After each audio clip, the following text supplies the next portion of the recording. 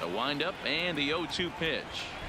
A swing and a miss for out number 2, and a ball he had no chance of making contact with.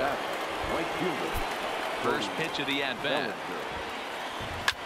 Swing and a ball line down in the left field corner, but this is going to get foul.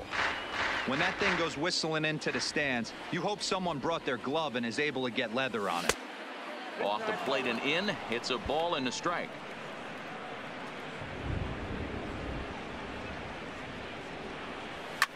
Driven deep at the wall. It is gone. At the plate, Edward LeBlanc. He scored after reaching on a walk in his first at-bat. First pitch coming. Here it is. This one is crushed. Back, and gone.